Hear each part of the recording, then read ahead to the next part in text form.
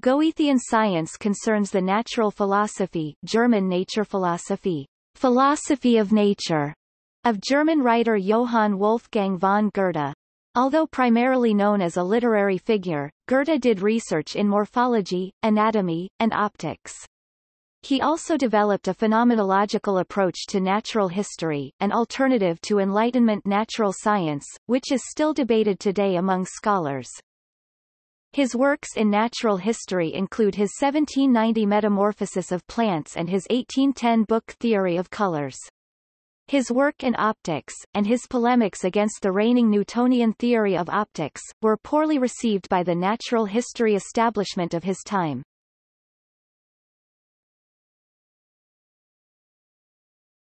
Topic. Background.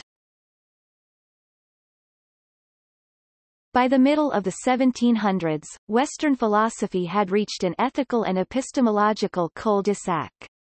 The Enlightenment or Age of Reason was based on a static view of human nature, an increasingly mechanical view of the universe based on Copernican astronomy, Galilean mechanics and Newtonian physics, and a linear view of the progress of scientific knowledge, the mechano-material, reductionist approach. The exclusively rationalist approach was termed by Ernst Lehrs as the one-eyed, color-blind perspective of the world. An exclusively rationalist approach to life raises fundamental issues about God, freedom and immortality.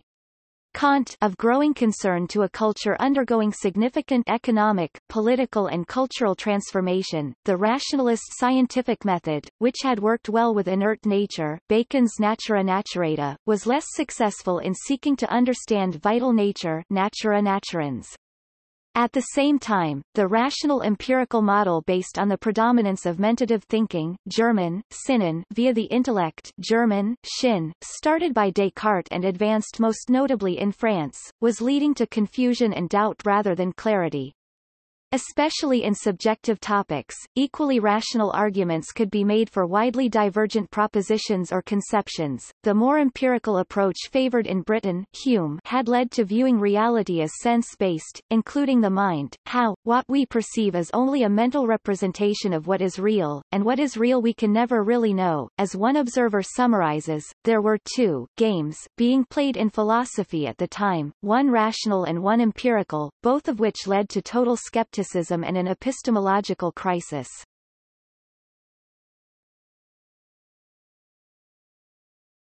Topic: The Kantian problem. Immanuel Kant in Prussia undertook a major rescue operation to preserve the validity of knowledge derived via reason, science, as well as of knowledge going beyond the rational mind, that is of human liberty and of life beyond simply an expression of the chance whirlings of unproductive particles. Coleridge. Kant's writings had an immediate and major impact on Western philosophy and triggered a philosophical movement known as German idealism, Fichte, Hegel, Schelling, which sought to overcome and transcend the chasm Kant had formalized between the sense-based and the super-sensible worlds, in his attempt to save the appearances, Owen Barfield, that is, to preserve the validity of scientific or rational knowledge as well as that of faith. Kant's solution was an epistemological dualism: we cannot know the thing in itself, das Ding an sich, beyond our mental representation of it. While there is a power, productive imagination, productive Einbildungskraft, that produces a unity, transcendental unity of apperception, we cannot know or experience it in itself, we can only see its manifestations and create representations about it in our mind. The realm beyond the senses also could not be known via reason, but only via faith. To seek to know the realm beyond the senses amounts to what Kant termed an adventure of reason.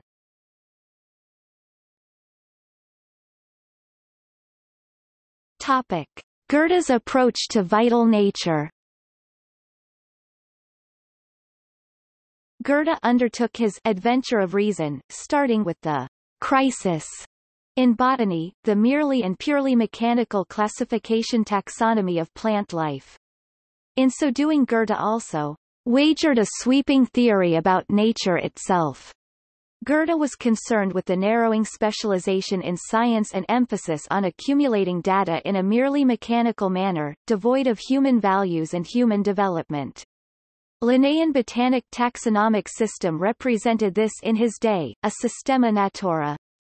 Goethe intuited the practice of rational science promoted a narrowing and contracting interplay between humanity and nature.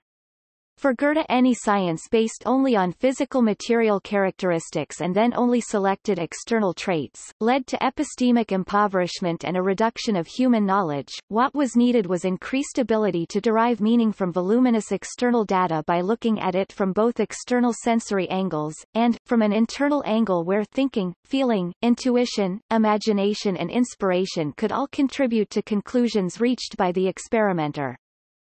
Linnaean taxonomy was already coming under criticism from Comte de Buffon, who argued the mechanistic classification of the outer forms of nature, natura naturata, needed to be replaced by a study of the interrelation of natural forces and natural historical change. For Goethe, the production of new knowledge is inseparable from a Geschichte des Denkens und Begreifens, a history of thinking and conceptualization. Knowledge is also about association, not only about separation, as Coleridge also was at pains to explain in his essays on method, see Romantic epistemology. While arranging material phenomena in logical linear sequence is a valid scientific method, it had to be carried out under a correct and humanistic organizing idea, Bacon's lumen siccum, itself grounded in nature, or natural law, often boundaried by multiple, lawful pairs of polarity. Goethe proposed experimenters seek the natural, lawful organizing ideas and/or archetype behind specific natural phenomena. Phase 1 was to immerse one's self in a living interaction with the natural phenomena to be studied, with all available senses. Goethe valued the labor of experimentation. This contrasted greatly with a trend in rational natural science, to abandon nature herself, formulate an abstract hypothesis, then, experiment to test whether your hypothesis can be verified or not. Goethe considered this an artificial experience which tears individual manifestations out of the meaningful context of the whole, for example, Newton's color hypothesis. Instead, Goethe's experimenter must adopt a more living, more humane, approach aspiring to entering into the living essence of nature, as perceived in the phenomenon studied. For Goethe, success meant penetrating to the crucial underlying, sensorily invisible archetype pattern, Phänomen. The experimenter aspires to allow the phenomena to reveal its inherent order and lawfulness. While often invisible, this lawfulness is clearly objective, not subjective, not invented by the experimenter. See Goethe's description of a dandelion or Steiner's copied version. Ernst Lehrs went further in emphasizing how all objective manifestation comes from movement, physical material objects as motion come to rest, man or matter, 3rd ed. preferred.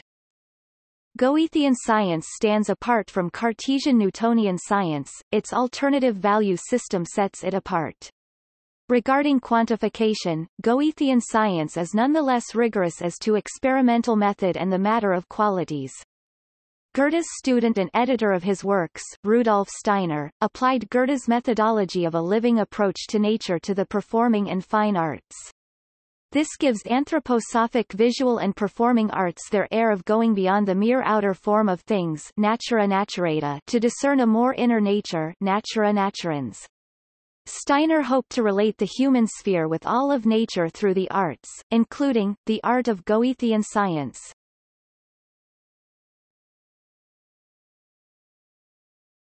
Topic: Goethe's phenomena. 5 arts was Goethe's method of transmuting his observation of human nature into shareable form. Drawing from his novel, Elective Affinities, Wahlverwandtschaften, Goethe discerned a geheime Verwandtschaft, hidden relationship, of parts that explains how one form can transform into another form while being part of an underlying archetypal form, Phänomen. It is this organizing idea or form that guides the consideration of the parts. It is a build or virtual image that emerges and re-emerges from the interaction of experience and ideas. This consideration is a special type of thinking, noetic ideation or denken, carried out with a different organ of cognizance to that of the brain, mentation or sinnen, one that involves an act of creative imagination, what Goethe terms, the living imaginal beholding of nature. Das lebendige Anschauen der Natur.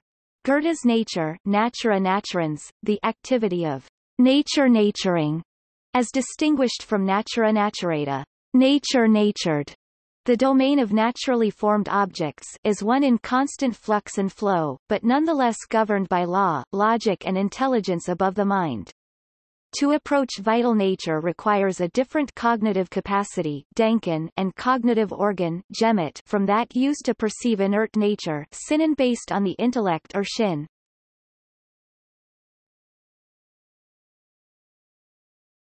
Topic. Experiment as interactive experience. In his 1792 essay, The Experiment as Mediator Between Subject and Object, Goethe developed an original philosophy of science, which he used in his research. The essay underscores his experiential standpoint. The human being himself, to the extent he makes sound use of his senses, is the most exact physical apparatus that can exist. While the fixed Linnaean system, like classical physics, its distinctions broke down increasingly at the border, reflected in the increasing confusion as to how to classify the growing number of plant forms being brought forward. This led to greater division rather than greater unity. Goethe's discovery of an underlying order directly challenged the fixed, static view of nature of the Linnaean taxonomy, based on artificial types arrived at by choosing certain features and ignoring others, but also the tendency of natural science to study vital nature by means of the methodology used on inert nature, physics, chemistry. The Cartesian-Newtonian method presupposes separation between observer and observed. Goethe considered this a barrier. As Wellman observes, Goethe's concept of science is one in which not only the object of observation changes and moves but also the subject of observation.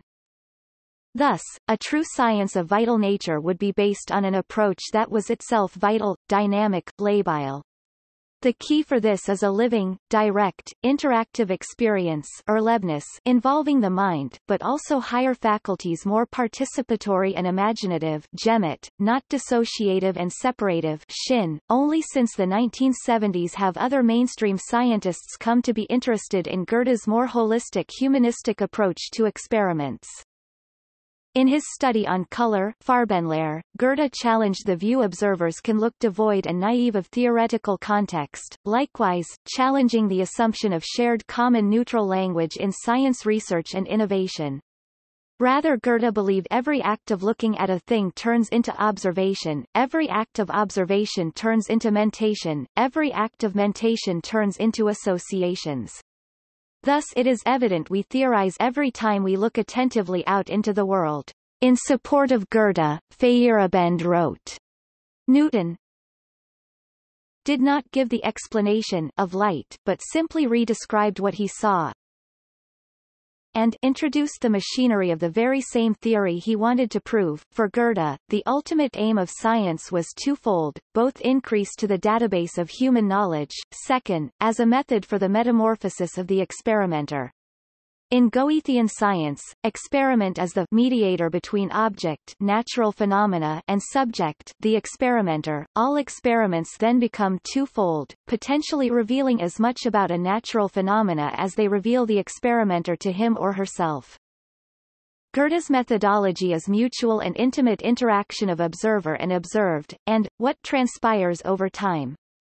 Ideally, as the experimenter's observed knowledge grows from his study of natural phenomena, so does his capacity for inner awareness, insight, imagination, intuition and inspiration.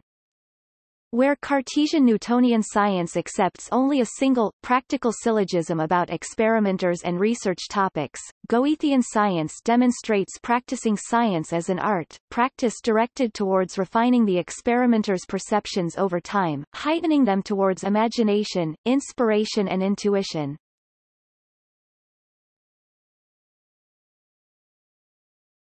Topic: Goethe's epistemology. Goethe's method of science as art, of experiment as mediator between experimenter and nature, can be applied to studies of every kind. Where Cartesian Newtonian science defines and values expansion of knowledge as a logical and linear march towards accumulating facts, Goethean science defines and values expansion of knowledge as 1. Observing organic transformation in natural phenomena over time, historical progression, and 2. Organic transformation of the inner life of the experimenter. Goethe developed two dynamic concepts, one of polarity, developed in his chromatology, and one of logical linear sequence, morphology. These are applicable across all domains. For Goethe, understanding vital nature, natura naturans, is very much a function of taking impressions and activating thereby responses via the gemot, empathy, perhaps also compassion, so that one becomes what one perceives. This approach offers a way out of the current nihilism and downward spiral of Cartesian Newtonian science. The Kantian view is the realm of quantity and thing is separate from quality and phenomenon. Therefore we can never be certain what we perceive is objectively real. Goethe's new way of thinking, Denken, is a parallel order of science, more a distinct, separate, more holistic paradigm, useful for getting past the heavy cognitive curtain erected by Kant, where only utilitarian ideas and science are valued. As Amarine states, Goethe accepted the mathematical approach, mathesis, was appropriate for inert nature. However, to become truly human, we cannot hold mathesis at the center of our life apart from and dominating over rational feeling.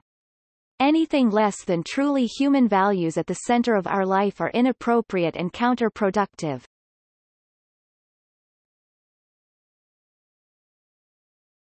Topic: Goethe and the idea of evolution. Goethe writes in Story of My Botanical Studies 1831, "The ever-changing display of plant forms, which I have followed for so many years, awakens increasingly within me the notion, the plant forms which surround us were not all created at some given point in time and then locked into the given form, they have been given, a felicitous mobility and plasticity allowing them to grow and adapt themselves to many different conditions in many different places." Andrew Dixon White also writes with respect to evolutionary thought, in A History of the Warfare of Science with Theology in Christendom 1896. About the end of the 18th century fruitful suggestions and even clear presentations of this or that part of a large evolutionary doctrine came thick and fast, and from the most divergent quarters. Especially remarkable were those from Erasmus Darwin in England, Maupertuis in France, Ocain in Switzerland, and Herder, and, most brilliantly of all, from Goethe in Germany.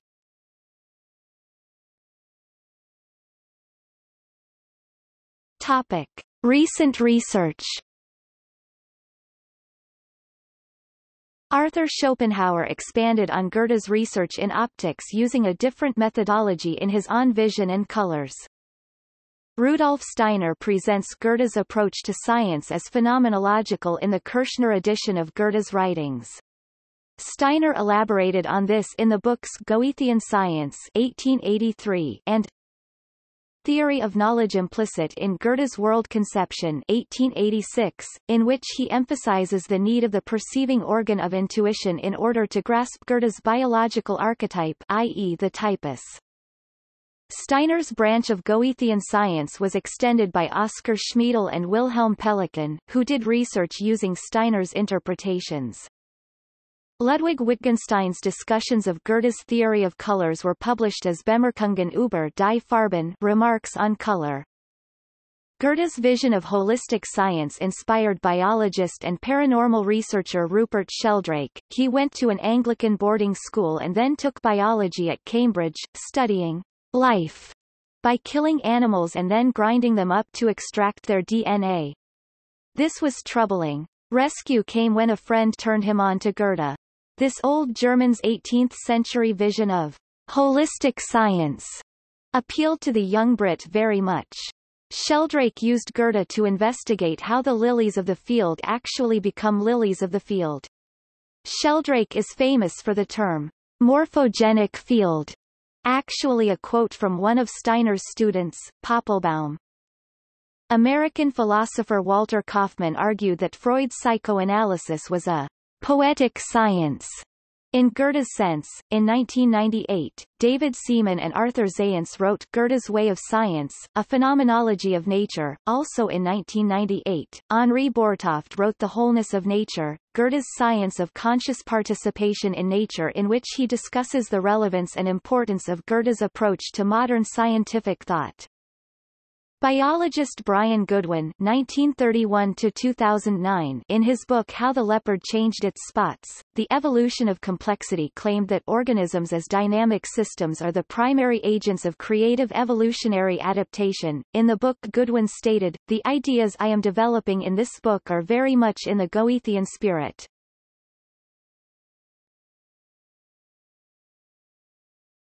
Topic. See also: Romanticism in science.